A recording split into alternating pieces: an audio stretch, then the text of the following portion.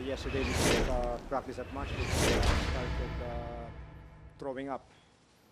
But in spite of that, I guess he still pushed himself to finish the game. And I was ready to give up, but I told him he better choose. Finish the game strong or one of the coaches will give him mouth-to-mouth. So I guess he decided to finish the game. Ayaw magpa-mouth-to-mouth kay Coach Joe Ward eh. But did he bring in the stops Yeah. Yeah.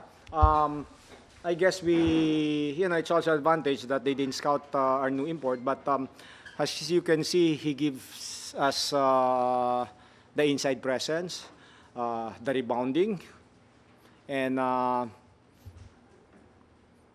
guess towards the progress of the tournament, the more he'll be in shape already, at least will be beneficial on our part.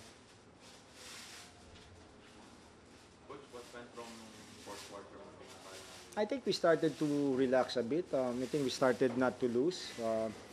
We enjoyed the gauge so much that everybody was doing their own thing. We're not defending.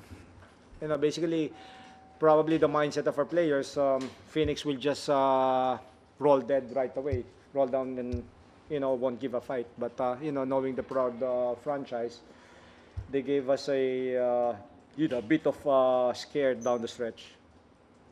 But veterans step in. I guess we were able to execute what we're supposed to do. That's a problem when we start drifting away from with our rules, with our game plan.